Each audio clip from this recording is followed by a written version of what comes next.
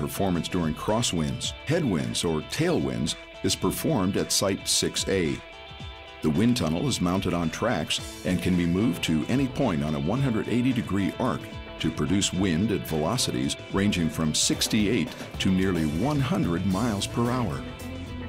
Other testing includes ice accretion testing to ensure that the engine will shed ice buildup before it interferes with engine performance.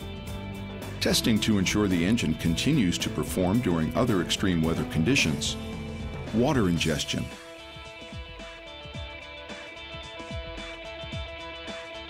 Hail ingestion and hailstorm.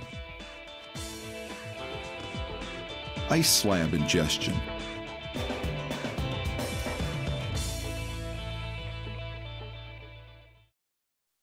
At the opposite extreme is the endurance test.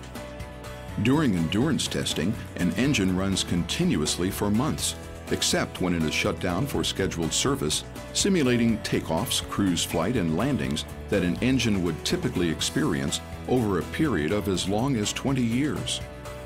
Peebles fulfills a critical need of the aviation industry by testing to prove the performance, durability, and safety of engines that power civil and military aircraft in service throughout the world.